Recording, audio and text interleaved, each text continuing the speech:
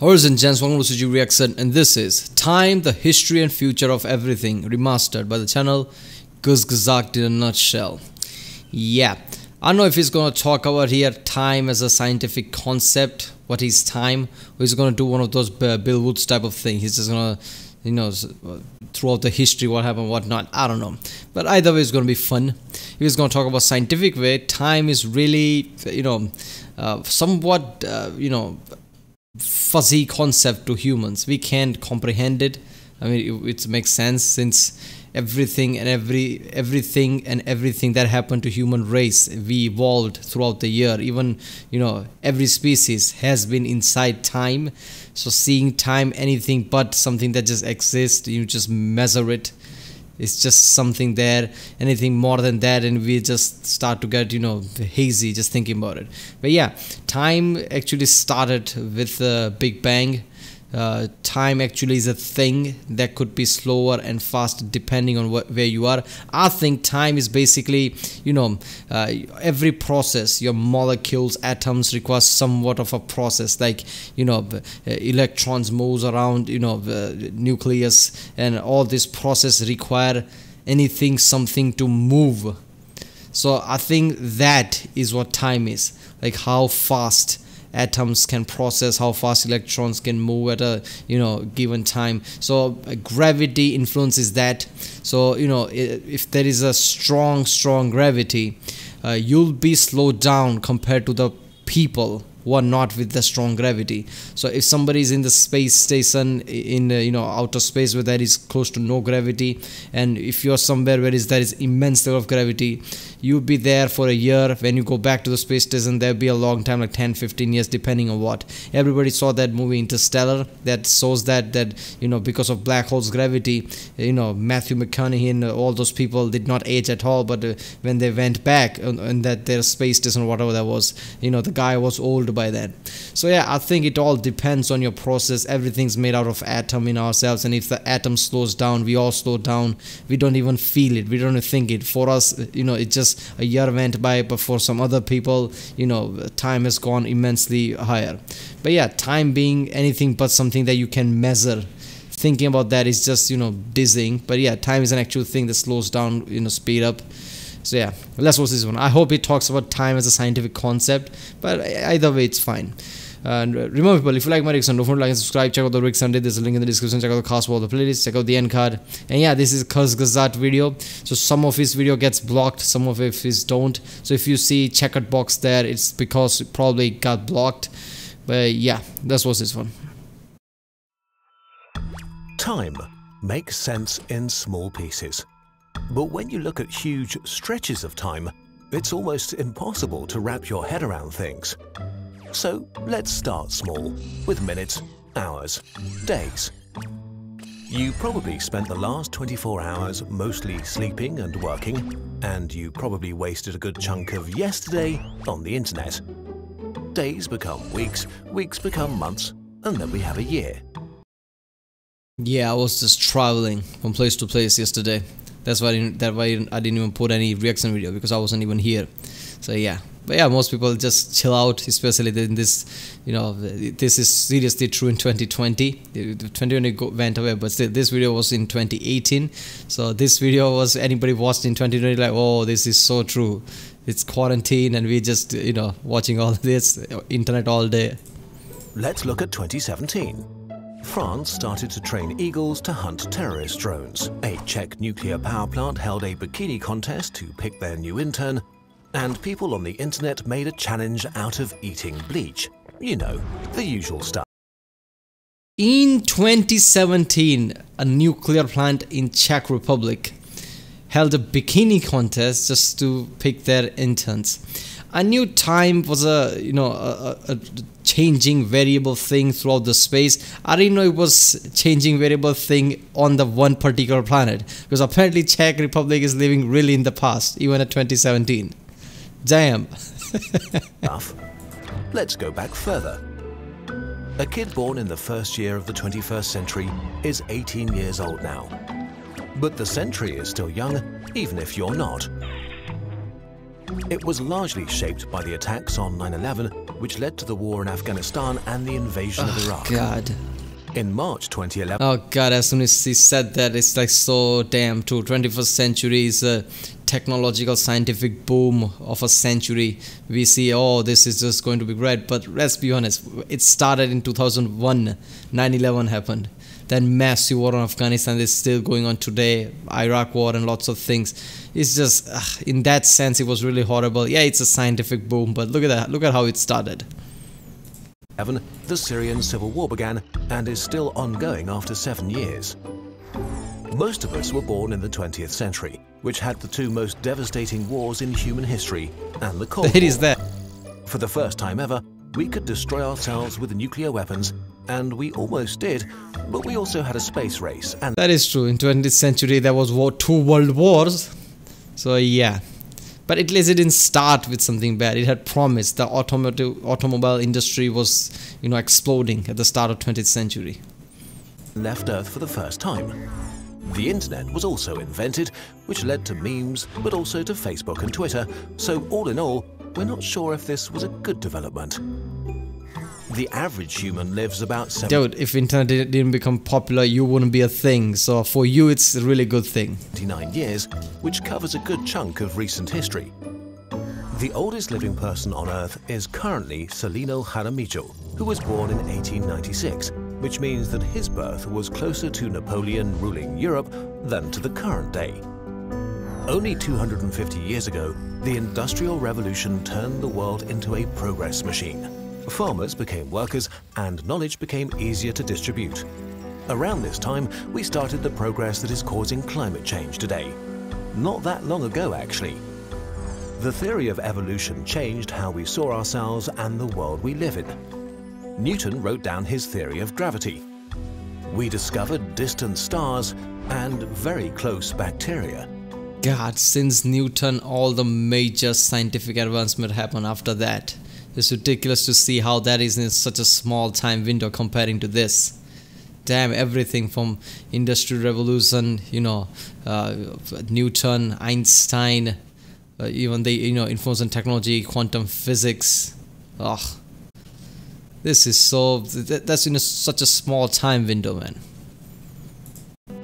The 15th century was very eventful. Columbus's discovery of America and the fall of Constantinople marked the end Discovers, of the Middle he Ages. puts in quotation marks. War was all the rage in the Middle Ages, but the #1 killer was disease. The Black Plague killed every third European in just 6 years. Around 2,000 years ago, we set the arbitrary year 1 of our calendar that most of the world follows today. Yeah. Everybody during the last year was fearing that all the deaths and all the things that are happening, people are going to see rise in depression, economies will not rise up, this is going to be really devastating. Dude, today economies are doing really good. We have information technology. Look at the science all around you. The future is promising in that sense. During the Black Death, that plague, none of those things was in. There were farmers. Lots of time their crops got destroyed because of some plague. During that time, you go hungry. Those time was really effed up. At that time, third of the Europe died. Nobody went to depression. World moved on. So last year people like, just chill out, man. I know this is effed up, but you're making out to be even worse than it is. World is going to be fine, man. But to a Roman, the world was already ancient. The Great Pyramids were constructed 4,500 years ago. So, to a Roman, the pyramids were older than the Romans are to us today. So long ago, it is seriously true. Right now, we see as technology as really advanced, and we are really advanced civilization in the 21st century. That's how we see us today. But that's because all the technology we have right now. During the Romans' time, Greeks were already a thing. Greek came and all that thing happened. And during the Greeks' time, Greeks, found lots of fundamental basis of science at the time. Greeks discovered a lot of things. There were lots of philosophers. So for Romans, they're like, Greeks happened, and now we also have lots of great scientists and philosophers. So we are really living in advanced age compared to those people during the pyramids. So I think they felt same as we are feeling today at that time. And they had all these stone structures and all these buildings and the societies and things. So yeah, it is really ridiculous to see that they felt same as us today. So that makes us wonder, after 2000 years, what technology is going to be there that they are going to think, look at those people at 21st century, they think they're really advanced. But they were meh at best. They were literally, in science term, they were literally playing with stick and stones. It's just basis of science. Look at us today. What would people in 41st century or whatever they would think? That there were still living mammoths on Earth. A lot of history happened before that even. Around 7,000 years ago, humans began writing things down. About 12,000 years ago, human organization exploded. We built our first temple, and around the world mankind began farming, which enabled the rise of larger communities. Our dominance over planet Earth really begins here. Homo sapiens sapiens, the modern human, evolved at least... I think after the Great Pyramids, the tallest structure we built was the Eiffel Tower in Paris. That was a long time. Near 4,000 years time before we built anything taller. But yeah, nowadays, look at all these taller structures. It dwarfs anything people made in the past. So I think when you see as a scale of past 4,000-5,000 years, you see how people progress and you see how we progress in past just 1 or 2 centuries. It just looks ridiculous. 200,000 years ago. 50,000 years ago, the cognitive revolution expanded our minds and innovation. Back then, we shared Earth with at least 5 other human species that either died out or were killed by us. At least 2 million years ago, our ancestors either died out or killed by us. For us, it's the same thing. Yeah, dying is dying. Whether I kill you, die yourself, who cares? already had control over fire and constructed tools from wood and stone. And 6 million years ago, the last common ancestors of chimpanzees and humans existed. So this graph is all of human history. Our close relative Homo erectus survived 10 times longer than we have existed. This tiny part is the human era. We have to zoom in a lot to even see your lifetime. Still, all of human history is not that long. 65 million years ago, the age of the dinosaurs ended in an enormous explosion. The dinosaurs ruled the Earth for over 165 million years. 27 times as long as all humans. Yeah. That's so long that it means a T-Rex that lived 65 million years ago is closer to us today than to a live Stegosaurus. Damn, yeah. Dinosaurs in the form of mighty chickens are still around today. Animal life on this planet started 600 million years ago. The earliest animals were fish and other small simple sea creatures. Fish and stuff. Then came insects, then reptiles, and finally, around 200 million years ago, mammals joined the party. Life itself began much further back. There is evidence that it appeared up to 4.1 billion years ago. For at least 3.5 billion years, Yeah, thing is about life, life started as soon as it could have, when the conditions were right. Before that, the entire planet, everything was so hot, there is no way life could have existed. But as soon as it cooled down just at the right amount, life came into play. So that's why people say that life didn't wait around. It wasn't a very recent thing. Life became a thing on the planet as soon as it could have, as soon as the conditions were right. So that's why people use this argument like life must be abundant throughout the universe, because as soon as the conditions were right here, life came into play. It's not like something happened, some asteroid came from the distance, some kind of a comet or whatever brought the life, and then later on there was a life. No, as soon as the conditions were right, life came into play. So this gives me hope, like there must be a lot of lives. It doesn't have to be intelligent life like us or even complex. It could be simple. But yeah, simple lives could be a lot of there, and by the even if it might be rare, I like to think complex life would be there too, since the universe is so vast. Life consisted only of single-celled organisms. 4.5 billion years ago, the Sun was born from a gigantic imploding gas cloud. 60 million years later, Earth formed. In those early years, frequent bombardment by comets and asteroids supplied the Earth with large oceans.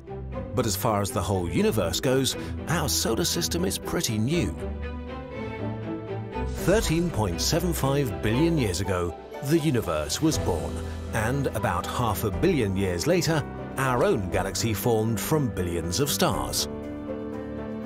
But what came before the Big Bang?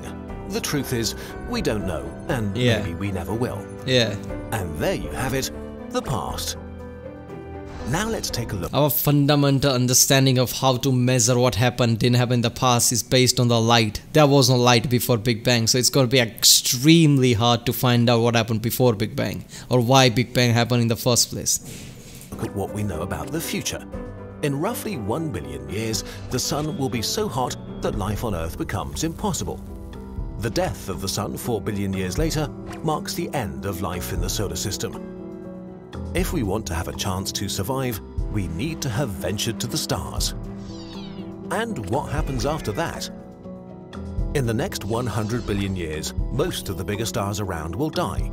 The universe becomes dimmer and dimmer, illuminated only by small big stars, not the stars like sun. Big star, giant star that don't live that long. Smaller red and white dwarfs. But they too will eventually burn out, and one day the last star in the universe will die. The universe will turn dark, and at some point even black holes will evaporate and die. In a Google year. When they do, our universe will reach its final stage, heat death. Nothing changes anymore, the universe is dead. Forever. Now, you're feeling some pretty weird feelings right now, aren't you? We are too. It's only natural.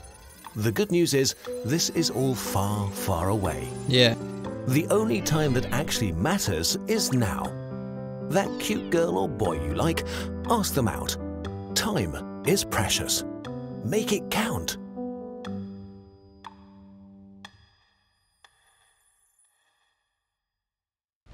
One of the questions we get asked the most is how we make animated videos. Yeah, people, go to skillset.com/Kurzgesagt 2 and support that channel. Universe will die, but it's extremely long time. It would be so weird that humans survive all the time, and at the time where even the last star, we are hanging on to the last star just to live, and the last star dies and we still are around there and slowly die. That would be so effed up. I'm pretty sure at that point we would figure out how to create our own stars somehow. Yeah, it's a stretch though. Looking that far in the distance is much a stretch. Black holes will die in a Google year. I can't even comprehend that number. But yeah, Google Plex is not even going to be in the question. Google year is enough for everything to die. So yeah, that was time. It was a great video. Alright people, if you like my reaction, don't forget to subscribe, check out the reaction. There's a link in the description. Check out the cast for the playlist, check out the end cards, and yeah, I'll see you next time.